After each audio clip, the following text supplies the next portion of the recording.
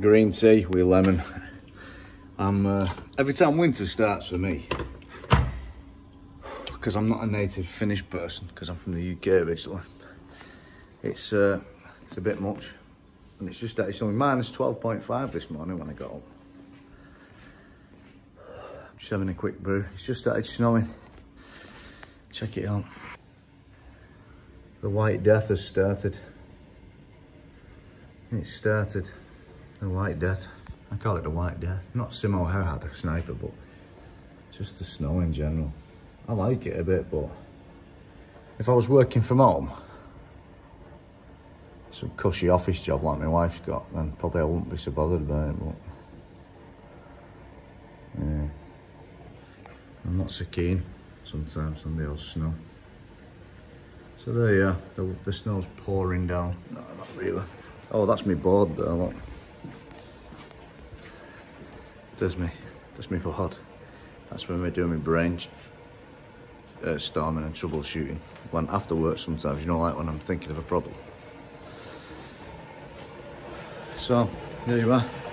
I've not done the blog for quite some time. I've had no time really. I take too much stuff on me, that's my problem. But the channel's doing good, nearly 800 subs now, so I just need more of you really.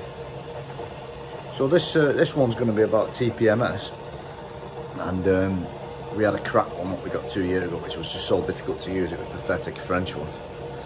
So I'll let you into how good this Thinktool is. Maybe you can buy it yourselves, and you don't need to buy the Thinktool Euro Master like what we have, which is expensive. You can just get the app on your Android or iPhone, a few £100, and you can buy the TPMS and no problem, just link it to the app. So let's crack into that. So we bought a tool about 2 years ago and it was crap. I won't lie, I won't mince my words about it. I won't give you the brand, it's some French one. It was complicated, the instructions were pathetic. It never really worked. When you selected the manufacturer and the year of the model, it never read anything. Absolute garbage, pathetic, rubbish. So really it was 200 euros wasted. We probably just throw it in the bin, to be honest, or sell it or whatever. So we've had the Thinktool for a couple of months now. Today, I've got a problem on a G11, G12 model. But basically, there is no fault. I've just used this wonderful Thinktool. I used it on the mobile app, on the Android. I've got an Android work phone. And I can tell you, once I did it, everything was seamless. I swear to God, as soon as I pressed the wand, as soon as I put the wand next to the tyre pressure valve, it read it instantly. Absolutely amazing. And I've never in my life ever had anything on Bluetooth that communicates with a wand or any other device so fast without any problems. As soon as it updates on here, it updates on your phone as well, with the Think Diag Plus sort of application. So we've got 100% firmware installation now, so basically we'll crack on with the procedure. I'll show you how it works. I love it. You'll love it and you'll buy it, I promise you. Thinktool, best. So what's good about the Thinktool is, essentially they always pair dead easy. So that's the serial number of the machine, of course, and then we're going to pair it now with the device, but we're going to do it on the Thinktool first, then I'll just show you how to do it on the mobile app. I prefer the mobile app, it's easier really. So it's connecting, it's as easy as that, it's paired already. It's got a really good Bluetooth, these actually, in my opinion. So we're going to select it, it's a G series, so we want 7 series.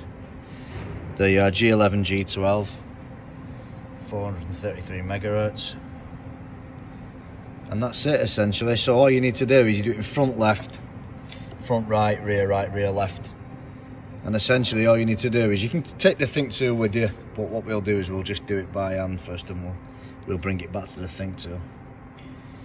Let's crack on. So I'll try and avoid the registration number, of course.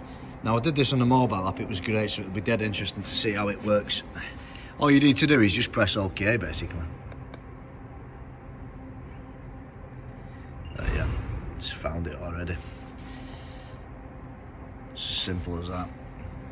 When we go back to our device now, we should be able to see that it's all transmitted it on Bluetooth. There you go, battery status normal.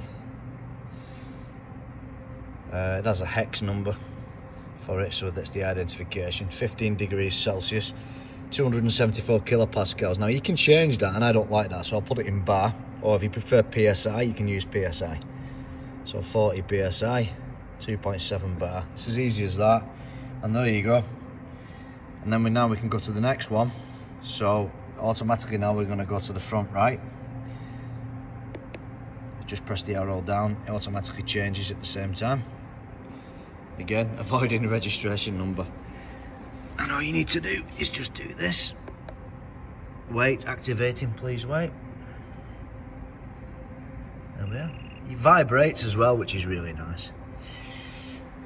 We don't need to go to the machine. Actually we do, because I need to know the order. I forgot the order layout. So it's rear right. So watch the machine, it'll update at the same time. Yeah, rear right. So let's go to rear righty. There we go. That's done. Okay. And lastly, rear left. How easy this is. No more pain when you're doing tyre pressure systems. Done. So that's all of them now done. All we need to do now is work out. Essentially, everything is looking pretty good. There you are. Temperatures are all quite reasonable. Pressures are looking good. Everything's looking pretty tasty. Now then. And what you can do with this, you can program stuff as well. Not that we need to do that, of course. But I'm not going to go into that in this session.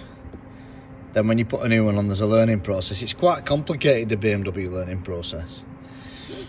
What I like to power off the Thinktool first, because obviously you don't want lots of Bluetooth running. And we've got just an Android phone. It's an old Huawei.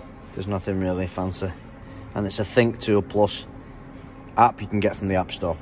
So first thing I like to do is, I like to just power this on by holding the button. There we are. And in theory it should, there's all sorts of different apps on it, but we want Thinktool Tpms. Purchase device, well I've already got one, so I don't need to worry about that. Allow ThinkDiag to enable Bluetooth. It's not so good when you're filming another screen, is it? So it's kind of probably pretty much done there. Europe, it's the same again, BMW.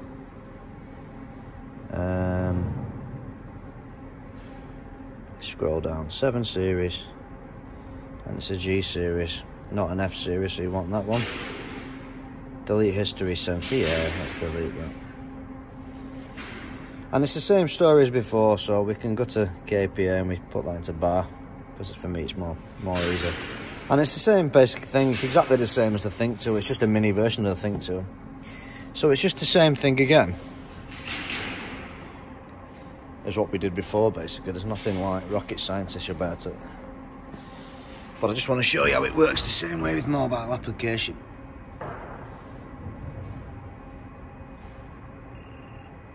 Yeah. Basically the same procedure.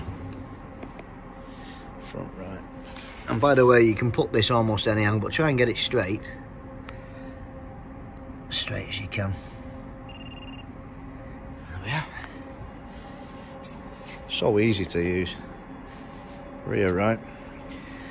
I like stuff when it's easy.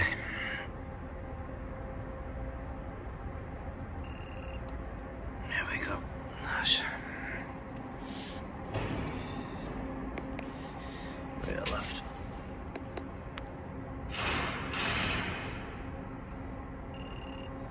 So if that's all working as it should do now, we should have everything on our Android phone application, and it should mirror. There you are. It's as good as that. So really, it's not very often you get Android applications that are so good with Bluetooth, but there you are. So if you don't have the luxury of a Thinktool, because they're quite expensive, the TPMS wand isn't that expensive really. I think it's a few €100. You can just have an Android phone, you can just download this free app and just subscribe to the just sign into it. It's free, and all you need to do from that point then is register your serial number and the password, which comes on a piece of paper in the kit. And again, for me, you can do your programming, the learning and the diagnosis, and it tries to sell you stuff all the time. I actually need one of them. So there you are. So you don't really need the Thinktool in some cases. This is enough. You see everything there. Battery status normal, the pressures, that hex IDs, everything. There you go. Awesome. So essentially what I had to do was to replicate the customer fault was leave it outside for 2 or 3 hours. I think it was 2 hours. It was quite cold, minus weather, and then the fault basically replicated itself. It didn't do it inside, but it did it on the outside. So I'll just show you that now and show you what it looked like on the Android screen recorder as I was actually live outside with the Android phone and with the wand on the car park replicating the fault. So just goes to show you, you need to sometimes use environmental conditions to replicate.